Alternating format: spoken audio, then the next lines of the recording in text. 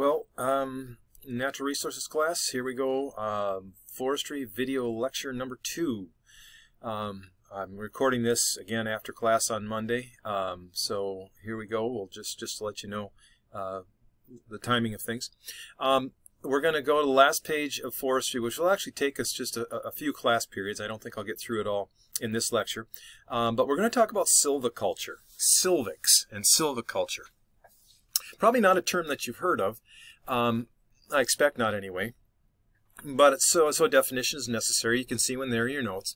It's the practice of establishing and tending a forest. I really like that. It really captures it. It's not the practice of cutting down trees. It's not the practice of planting a plantation. It denotes there's different needs for different forests, and to tend it means you're looking at the specific needs of the specific forest that you are given charge over or have an impact on.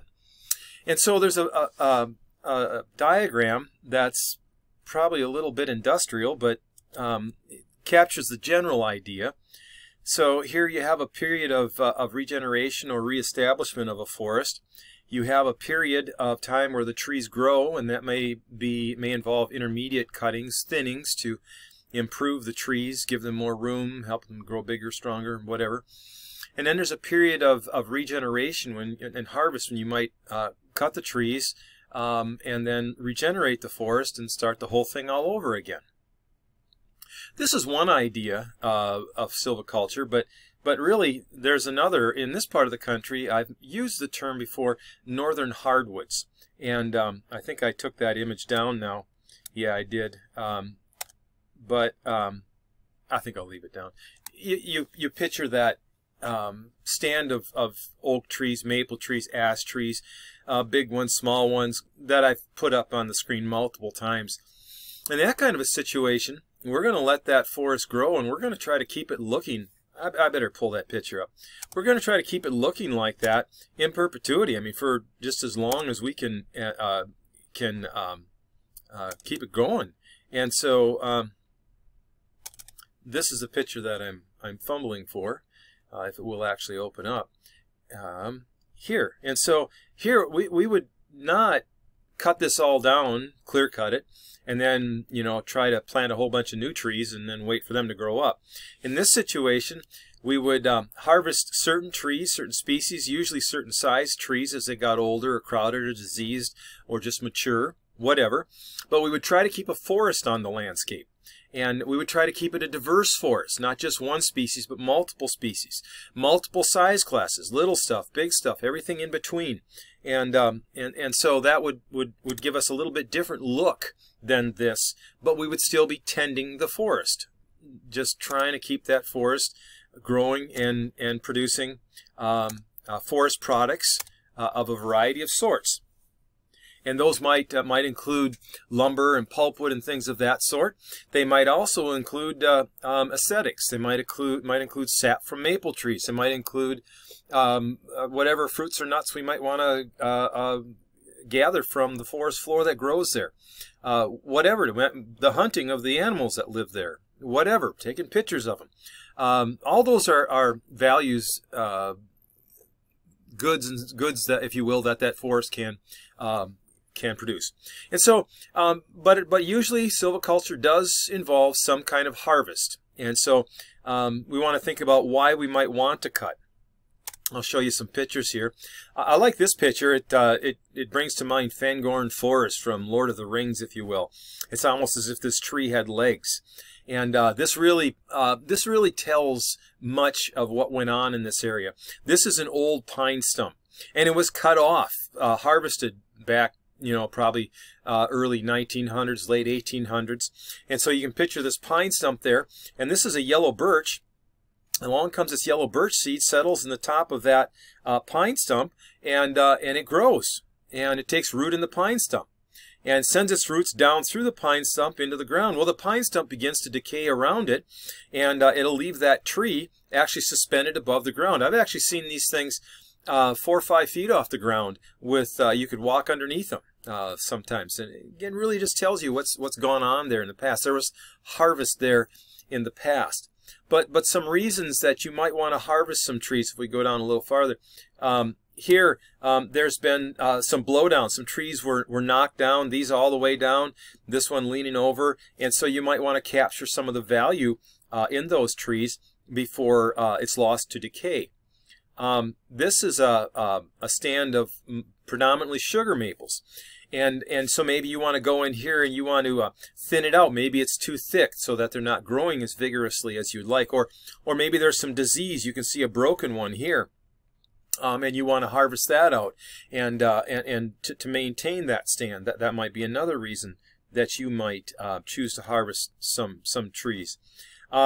In a case like this, you might want to, this landowner wanted to harvest some trees for money to pay property taxes. And that's a legitimate reason for sure. Here's an example of another reason. There's a disease in there. This is Utapella canker. I mentioned that the other day, and this is in a maple tree. But that tree will break off there pretty quickly, and so why not harvest it and capture some of the value of it? So those are just some reasons that I have listed here that you might want to harvest some trees. We want to look just specifically, because there's some neat stories, at some of the stories the diseases have us remember. And the first one I'm going to mention is white pine blister rust. Now, this is I choose this one first because it was the white pine that was predominantly sought after in the original pine lumbering era. And white pine is still a very popular landscape tree. You can see very long, soft needles on a white pine tree. Very popular tree. I'm going to move that back over there. I'm going to need that for a second.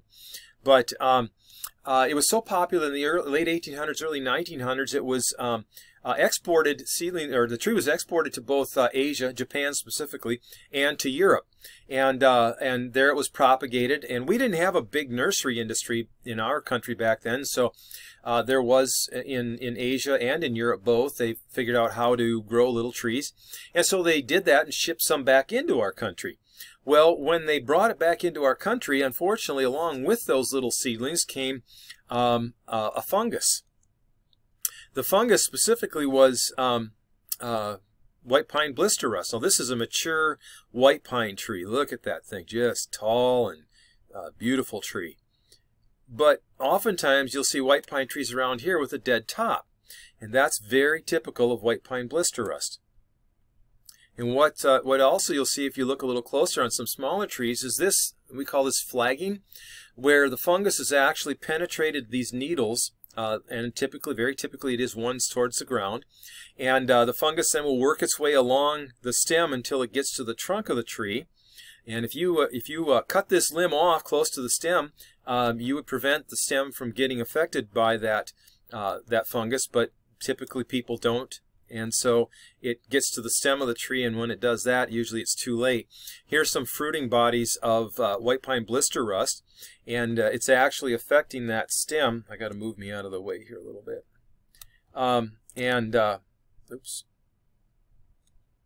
And when allowed to continue, what's going on here, it's basically a vascular wilt. It's plugging the vascular tissues of the tree, the ones we talked about, the xylem, the phloem, the cambium, and the tree can't live. So this might be the blister rust canker up here where it first infected it, and so that portion of the tree above that died, and so the tree tried to reestablish that crown, that terminal growing portion, and a number of these limbs start to get bigger and grow upwards, but it's a battle, and the fungus continues to grow down, and it's called blister rust because there are these blisters on it, and they'll just ooze pitch all over the place.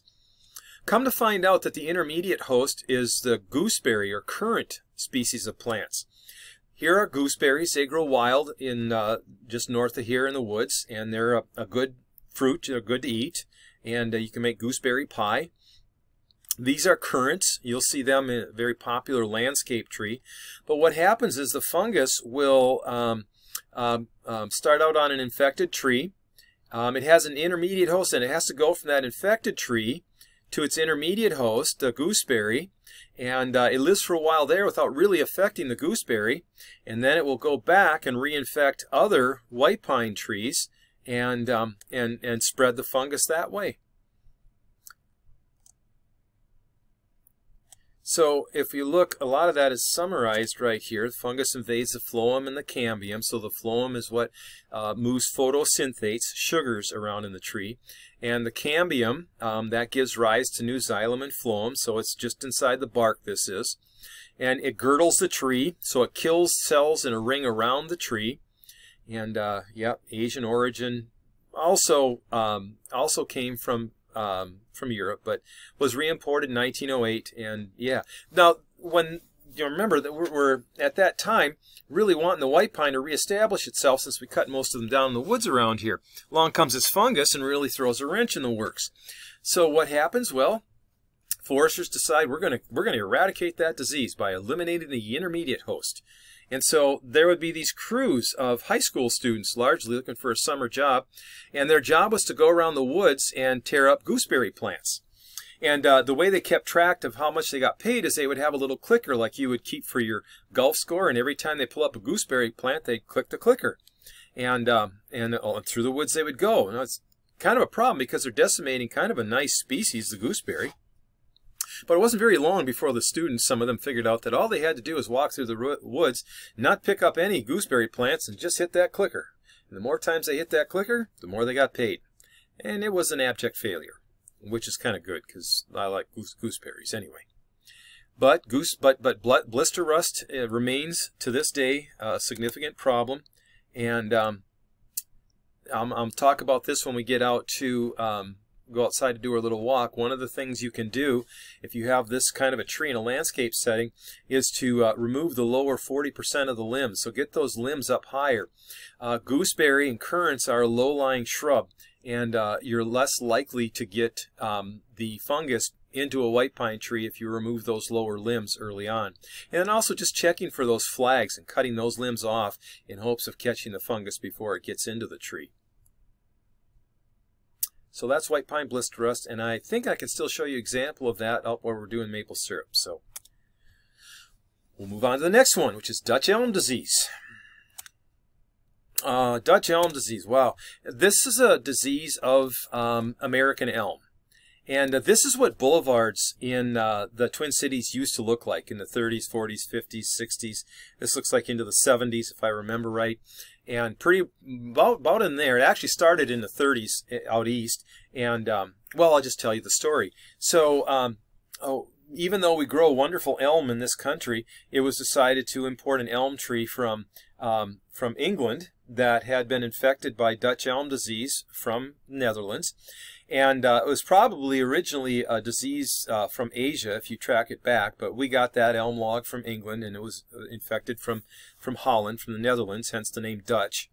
And so they imported it, shipped it over here, offloaded it in Boston Harbor, I believe, loaded it on a rail car, and sent it west to Ohio. And all along the way, beetles jumped off that log, and each time it did, those beetles became a infection site for the spread of Dutch elm disease. And it became an absolute epidemic. And if you look, this is a boulevard. Just a few years later, this is that same boulevard, utterly devoid of trees. There's one lingering elm here, and I'm pretty sure it's probably not still there. Just as a side note, a number of these trees that they planted along that boulevard to replace the elm trees were green ash trees, which are affected by emerald ash borer now. So from that to that, pretty epic change. The beasties involved are the European elm bark beetle and the native elm bark beetle. Now, they feed on these trees here. If there's a hailstorm comes through or you prune them or something like that, they're more likely to come feed on the sap. The problem is they'll have the spores of the particular pathogen, the Dutch elm disease, on their backs, and then will spread it to the new tree. The European elm bark beetle will leave these canals right here. Here's the adult going down, laying eggs on this canal here, and then radiating out from it are the little larvae that hatch out, and you notice these canals get bigger as they migrate away from that central canal. And really what they're doing is they're going to girdle that tree, but they're spreading the fungus as they do that. Okay, so it's not the girdling of the tree by the bug that really is the problem. It's the spreading of the fungus. The tree could survive the insects, but not the fungus. And our native elm bark beetle lays canals that go the 90 degrees opposed to that. And I've got examples of that you can see in class if you want to look at them. So you can see here's the European elm bark beetle, here's the native elm bark beetle, but you probably can see that better on the picture anyway.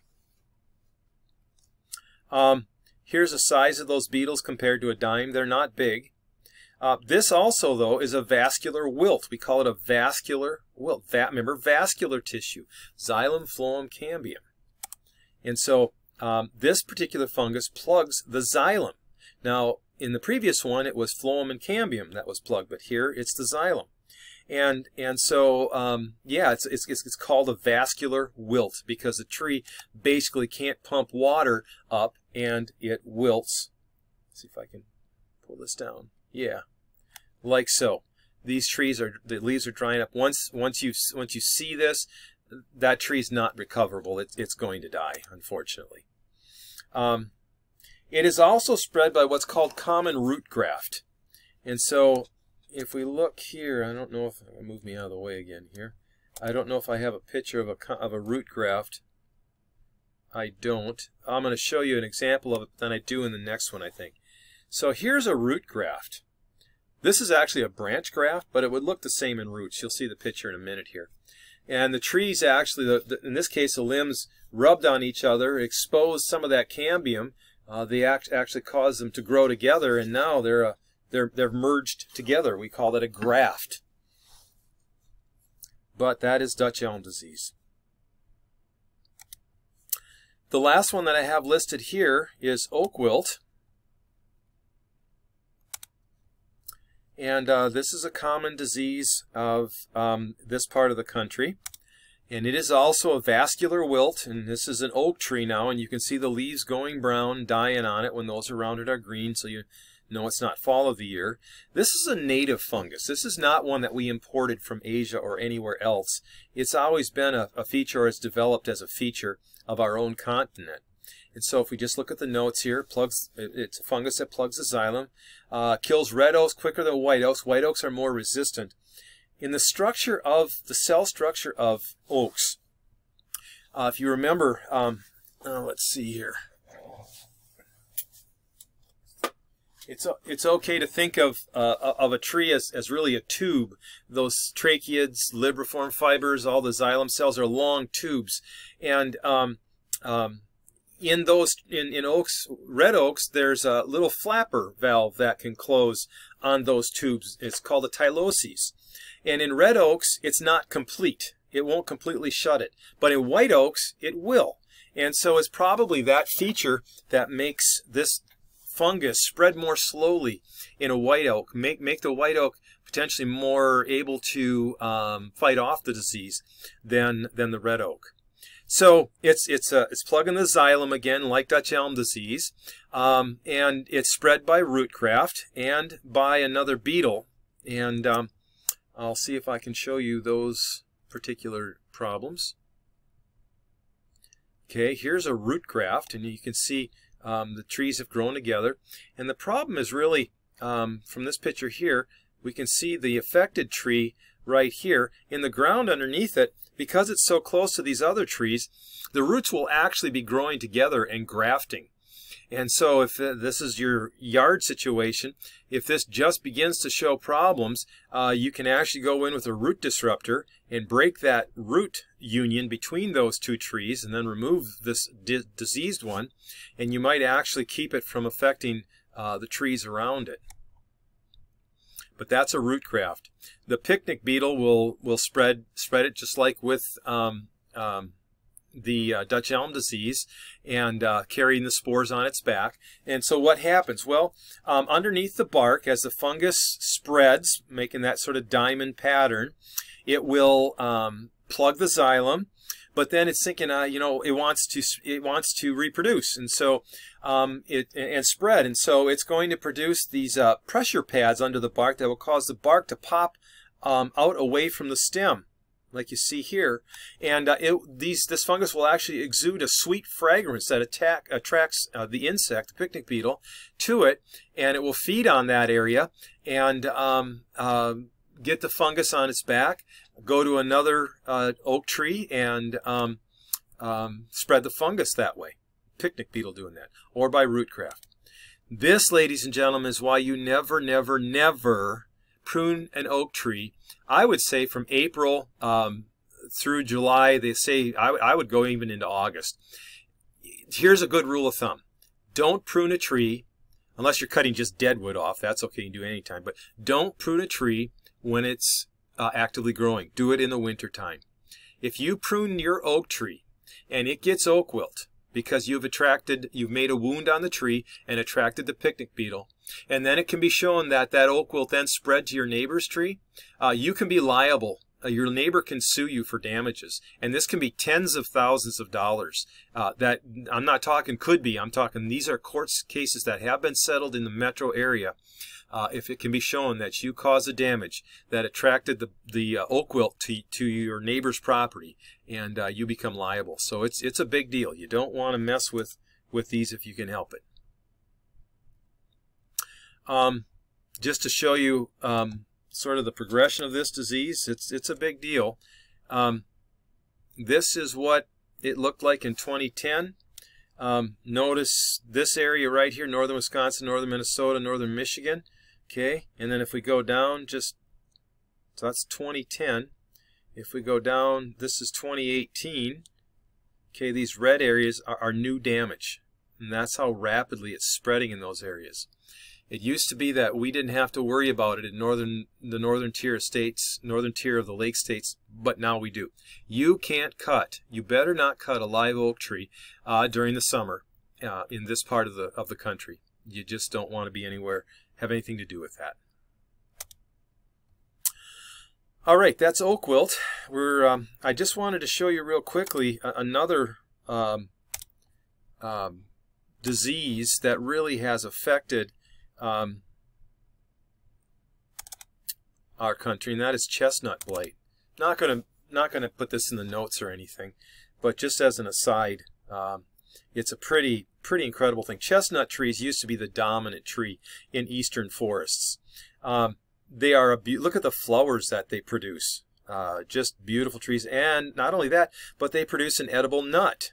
You remember the Nat King Cole Christmas Carol, chestnuts roasting on an open fire, and well, there you have it. You don't want to eat a red oak acorn; they're bitter. But if you eat a chestnut or roast them and eat them, they're very good to eat. I'm told. I've never had one.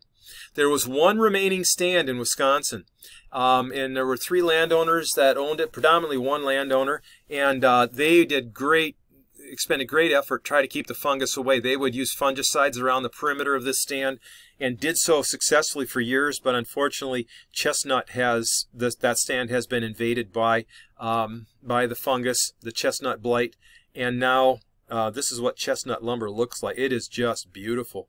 This is chestnut veneer. You see there's slices of it have been cut off. They're trying to make the most of it. You would pay a lot of money for that lumber, but it is now available, but for a limited time, because they just don't regrow well. They're very resistant to rot. Beautiful lumber, tall, straight trees. But yeah, that's kind of a sad tale. Hopefully we can genetically modify chestnut to resist that fungus and have them available again in the future. I think I'm coming pretty close to the end. I would like to just cover a couple of insect diseases quick here. Emerald ash borer being one of them, because it's a very important one currently in our world. So we have the ash tree. Green ash, black ash, white ash, doesn't matter, affects them all. When those trees are bigger than 1 inch and on up, that's when the insect seems to prefer them, and it does this to them. It's not the adult that does the damage, it's the larva. The adult comes along, so these are the different kinds of ash, different kinds of leaves. Green ash is most predominant. There's the beetle that does the dirty work, if you will. Emerald in color, okay? And so it'll make a D-shaped a hole in the bark of an ash tree. They're not always D-shaped though. If you see that, you know you've got it. But if you got holes in your bark, you might have it still. It's not always. It's not like it's really geometrically specific that way. But this is the problem. It's the larvae get in underneath the bark. They're chewing away at the cambium, and they kill the cambium. And the emerald ash borer is supposed to be stopped by temperatures more than 20 below zero, but now we can see where it's spread to. We can see that that's not the case. It doesn't seem to be stopping it. Maybe it'll slow it down. I don't know. But yeah, the main thing that you're seeing, and this year we're seeing it all over the city. Saw it last summer, seen it this summer. This is what's called blonding on an ash tree. That tree is going to die. And basically you've got an insect coming along and boring into the tree, and then a woodpecker coming along trying to eat the insect, knocks all the bark off the tree and makes that kind of a look. That tree is not going to survive that kind of activity, unfortunately. And so emerald ash borer, oops, wrong one, was a disease that was brought into our country in packing wood material into Detroit, Michigan, and from China in 2002, so not that long ago, and it's just decimating all through the Midwest, really decimating green ash predominantly, but white ash, black ash. As a forester, we're encouraged not to even manage for ash anymore because they're basically giving up on it. Which bothers me. We've given up on elm trees. We're giving up on ash trees now. We've given up on butternut trees. Pretty soon we're going to have nothing but toothpicks out there. So I think hopefully we'll figure out some way to deal with this. The last one is the gypsy moth. And the gypsy moth looks like this. This would be the female. This would be the male. The female was flightless. Only the male could move around. But now they're finding what looks like flighted females, which is kind of a worry. Means that the disease can the insect can spread more readily. When my kids were little, we went to Kansas, and my daughter, the interest in insects, captured a bunch of pretty moths. Didn't pay attention to them. She put some foliage in a jar on a stick, sealed it up. We brought it back to Minnesota. She was showing me what she brought, and I looked at it, and I got a kind of a cold sweat came over me, and this is what I was looking at, and I had recognized it immediately. It sprung a memory, and I looked it up, and sure enough, my daughter had brought a gypsy moth to Minnesota, which at the time was not infected by gypsy moths, back to Minnesota from Kansas. I'm a forester, and I was spreading gypsy moth. Well, needless to say, we didn't open the jar. This is what they can do. Look at the egg mass that a female can lay. And like I say, now they're believed to be flighted, which means they can spread farther. These are gypsy moths crawling up a tree, and this is the damage that they will do, defoliating a tree. They don't kill the tree necessarily when it's defoliated. Of course, they knock it back, and here you can see what a defoliation looks like. This is probably New England. These caterpillars were brought to the United States intentionally by an entomologist, somebody that should have known better. He was looking for an insect that would make silk better in cold climates. So he brought it intentionally here. Oh boy, that guy. I'd be interested to see his gravestone. Anyway, yeah. And now it's a major defoliator. If you've ever seen the little gypsy moth testing tents, I'll see if I can pull one up here real quick.